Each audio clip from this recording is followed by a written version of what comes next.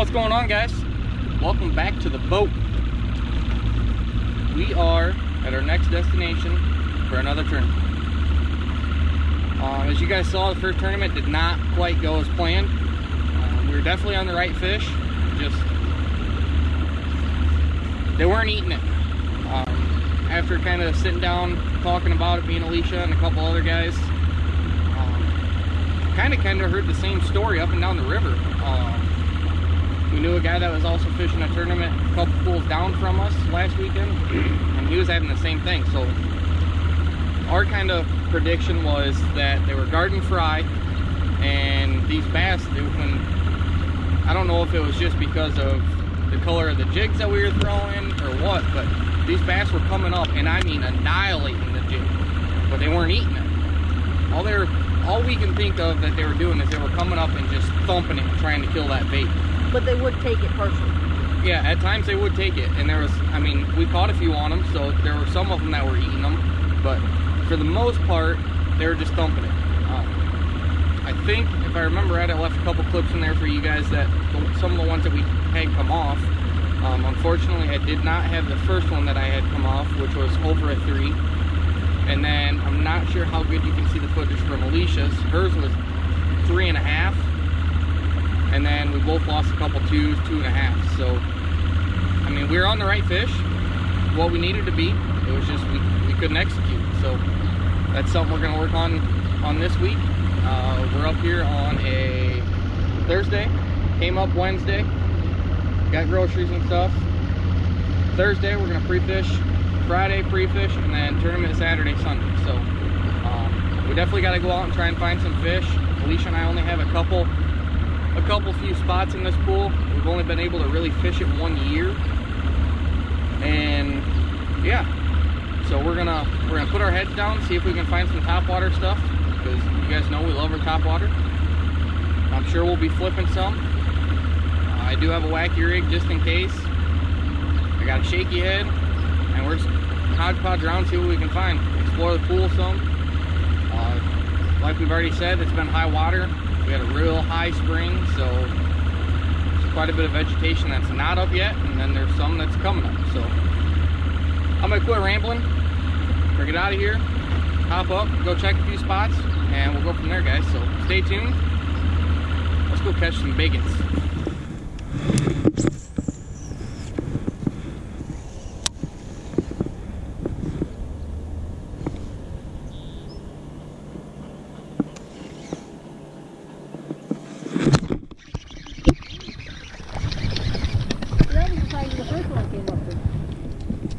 All I could feel were just almost like a vibration. I had one really hard thump,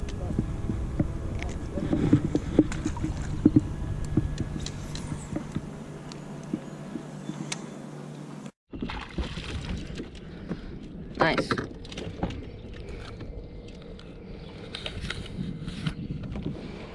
Here's a keeper. Mm-hmm.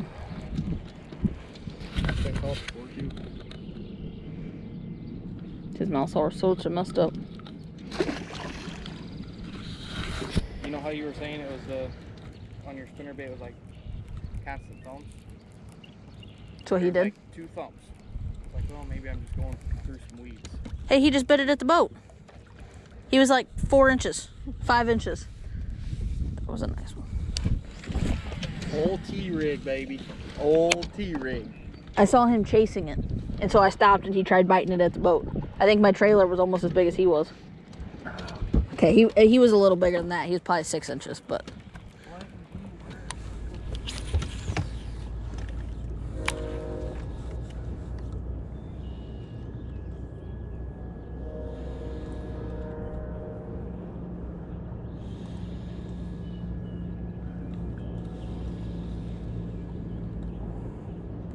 Let me know when you're ready.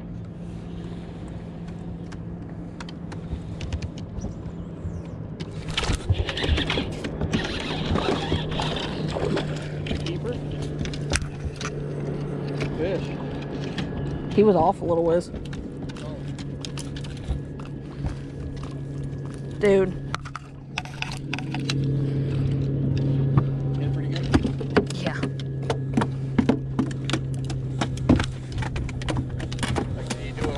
something I've been doing? Or? No, he actually hit it, started running with it. He hit it hard. Yeah, he smoked it and the line just started running. Nice fish. It's kind of skinny, but nice fish. All right, y'all, we're on spot number 2. This is actually the location last year that we did fairly well in. On day number 1 of last year, I think we had 12 and a half, somewhere in there. And realistically, we're on the fish to be top 3 after day number 1, but we had a boat that decided to come in front of us and literally park within 30 yards of the front of the boat and sat there and caught all of our fish. So that kind of left us a little salty, but we were still able to put together 12 and a half pounds out of here on the first day. The second day, complete 180 degrees of what the weather conditions were, and we couldn't get nothing going on the second day. I think we ended up weighing like 2 or 3 fish in on the second day. And so yeah, gonna be kind of the same moral of the story this year. We have pretty cool temps at night. I think when we got up this morning, it was like 47 degrees outside, and it's only supposed to be in like the 70s, I think. And then on Saturday, Sunday, instead of bluebird, sunny skies, we're gonna be getting into some rain probably on both days. So just gonna kind of keep hodgepodging around. We kind of got a bite dialed in at one spot. They're not super picky. We were able to catch at least one on a frog in there. And yeah, so we're gonna keep fishing around in here, explore some new water. I think we got one more thing we're gonna hit after this that we did fairly well on last year as well, and go from there. So stay tuned, guys. We're gonna keep trying to find a topwater bite. That one was maybe. I mean, that stuff by the boat ramp was clean. Right. That's what I'm going off of.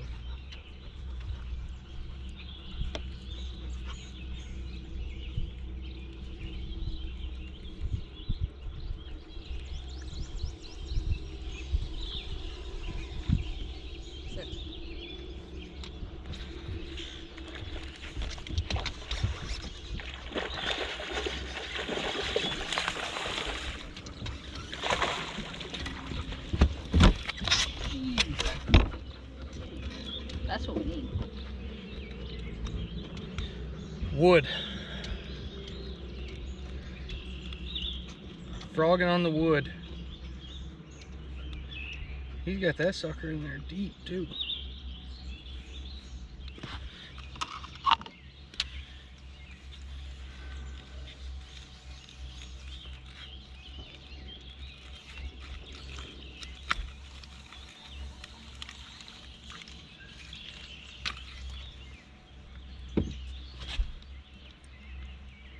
Fish.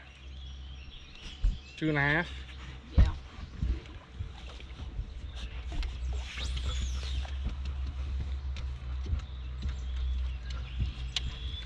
So yeah, I mean that's 2 fish out of here.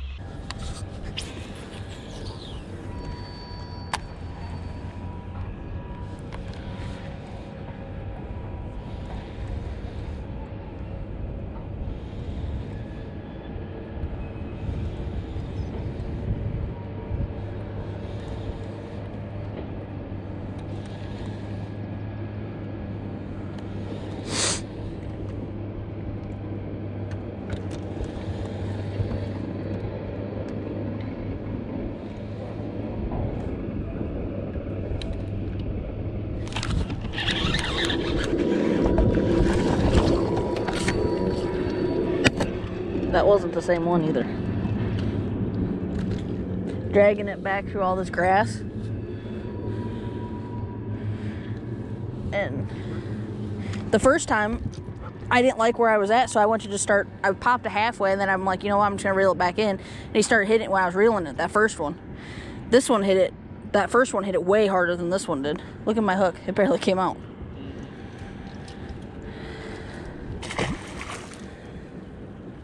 Not a keeper, but it's a good sign.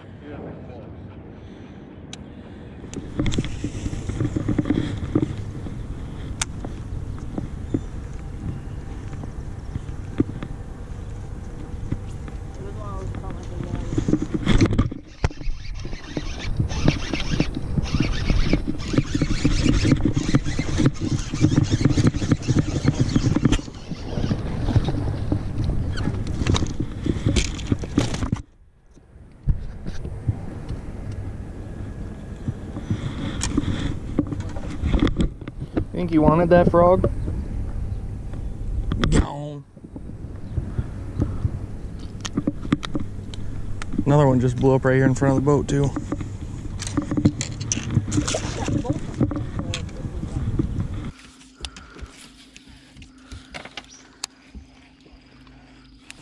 Yep. He's little.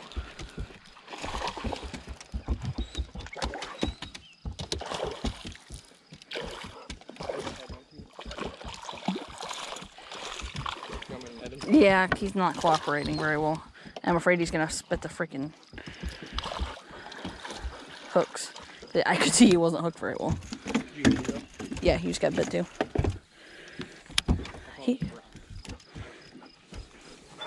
Sit down. It just makes me feel better when we net with a crankbait because of her and...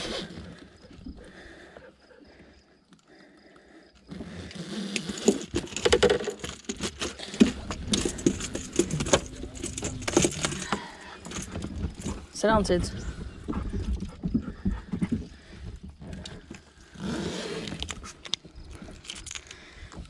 That's odd. You know how normally they're hooked by the back hook? Sometimes. He's hooked by the front hook.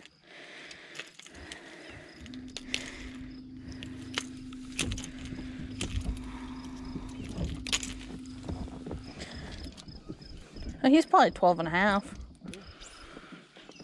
Not a bad fish. Not a keeper, but not a bad fish. Look at these guys.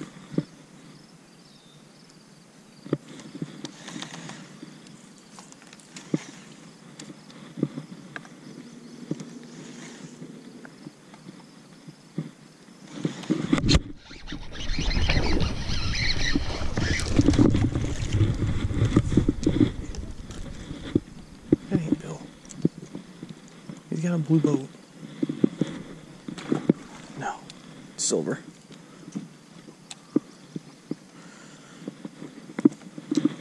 He didn't bite it either. He just took off running with it. I'd say it might be Andy. Andy's a silver like that too.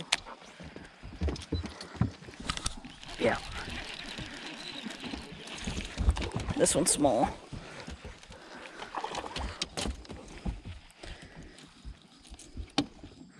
Yep, thank you.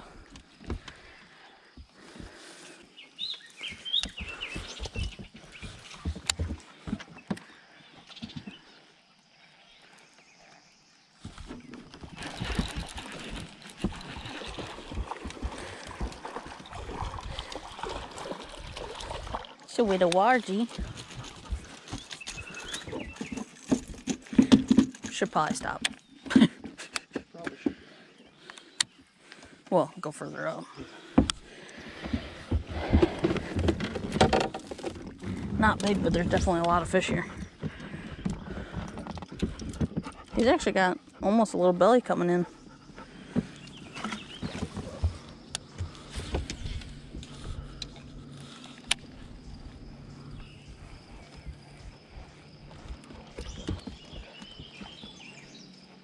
I just...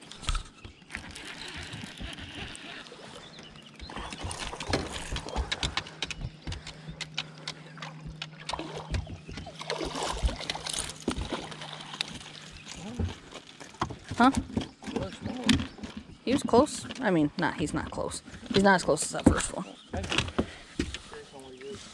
He's small. See? Really?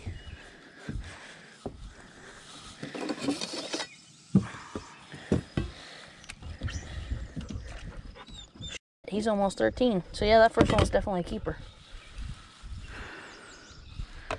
12 3/4.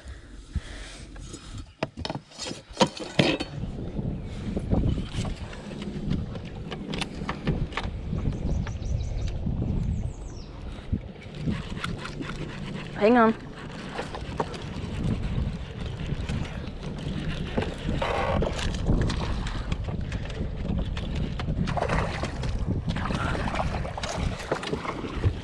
How about that net job? Jesus.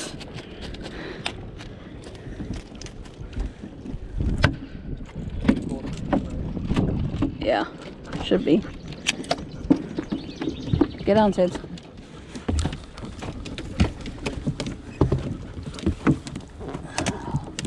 Hang on, quit. Get down.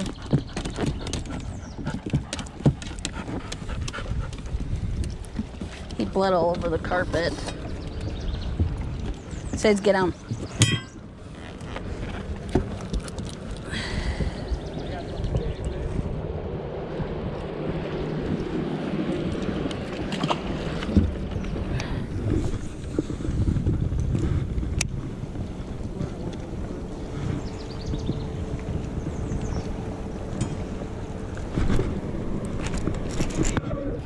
I got something big, babe. Big, big.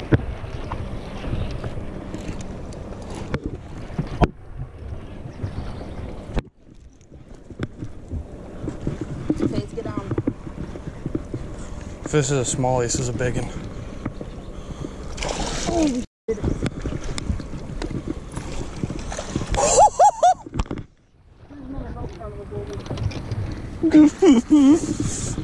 Get out, Sid.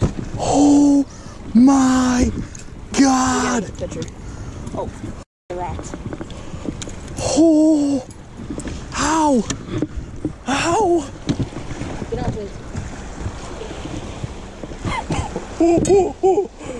Oh my God!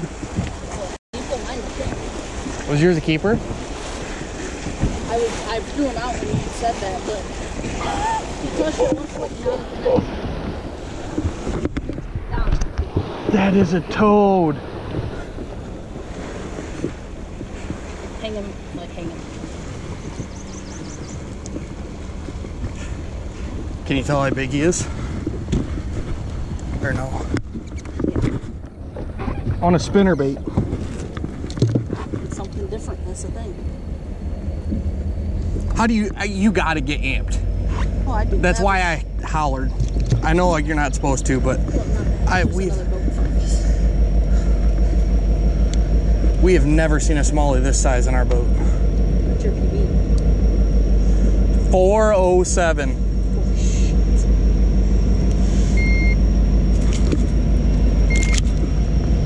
I know what I'm gonna be throwing on a rock tomorrow.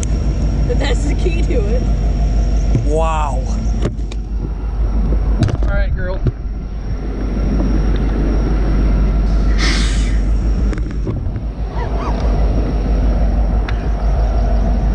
That even beats my largemouth PB. Yeah. All right, y'all. Well, I just want to apologize. I didn't talk to you guys quite as much as I normally do today while we were out on the water, but that's because we were in absolute search mode today. Yesterday when we were out, as you guys saw, yeah, we caught a few, but we weren't able to put anything together spot-wise, location. So today we figured we'd run down the other direction in the pool, see if we can come up with something. We had one spot down there that we fished a couple years ago and had some bites on it, but we never had made it back down there to try it. So we got down there, and as you guys saw in the one spot, I think we had like 4 or 5 bites back to back. Never did catch a keeper out of that load. Well, I think Alicia's first smallmouth she caught there was right at 14. But then we figured, you know what, the fish are there, we're not going to beat it up, so we kept going further up into that pocket. We'd never been up in there before, so went up in there. We had a couple bites, and then I rolled what looked like a 3-pounder in the water on a swim jig. So if we absolutely need to, we plan on running up in there and seeing if we can't cull a fish, if hopefully we have 5 in the boat. We just kind of hodgepodged around, tried a couple other spots, didn't to no avail, And then on the way down, Alicia was like, I like that stretch of rock. I said, all right, well, you know, we'll hit it on the way back up. So we get up there, there's already a boat up there. So we started back quite a ways. Started making our way up, had a few bites on the Texas rig, flipping the rock. Had a real nasty back eddy on it, so it was blowing us upriver like crazy. And then we got up to the real good part, and I had a bite, missed it. Alicia landed a 14-incher, nice keeper smallie, and then the very next cast after that, I ended up putting that 4-pound in the boat. And yes, I know a lot of times you don't hoop and holler, but as much fishing as we've done, guys, believe it or not, that's the biggest fish we've put in the boat. It's my biggest smallmouth, and it's also my biggest bass in general. I haven't even caught a largemouth that's a 4-pounder, so it was a little bit of an adrenaline rush then. And then also, I mean, like we've said from the beginning, guys, we're gonna try and record the good, the bad, and the ugly. So we kind of figured it was right around roughly about 3 o'clock. Her and I said, you know what, we'll end on a high note, get back up to the boat ramp, get stuff cleaned up, packed up, put away, filled up, ready to go for tomorrow morning. And so we're planing up through the middle of the channel, and out of nowhere just clobbered something in the water. So that kind of really put our spirits down, because we were real worried about what it did to the boat, because we hit it hard. So the whole way up we kept flipping the bilge off and on to make sure it wasn't pumping water, make sure we didn't put a hole in the boat and end up sinking the boat. But surprisingly and luckily enough, the good Lord was looking over us, and we got back to the boat ramp, looked around, and we could not find nothing on the boat. So I know whatever it was a floater. I ran that on the way down and there was nothing there, and then on the way up there's just something under the surface that we couldn't see, and definitely clobbered it. So there were some highs and then there were some lows, but we at least found a couple different locations now, starting tomorrow, and we've found some pretty decent fish. So hopefully we can catch that tomorrow and put them in the boat and then go from there. But that's gonna wrap up our pre-fishing. I just finished up rigging some poles up and retying, just so that we had some fresh knots on there. And yeah, we're gonna get the boat put to bed. I think we're gonna go over and have some dinner and some drinks with a couple of the other guys in the club, and we will see you guys in the morning. So thanks again for watching, guys. Please show your support by hitting that subscribe button down there in the bottom. If you enjoyed the video, give it a thumbs up. If you did not enjoy the video, give it a thumbs down. Any feedback that we can get from you guys helps us immensely, especially with the whole YouTube logarithm. The more support and visual things that YouTube sees that you guys leave for us helps promote our videos out there. So we can't thank you guys enough for supporting us, and we'll catch you in the next episode on Seek the Raw Outdoors.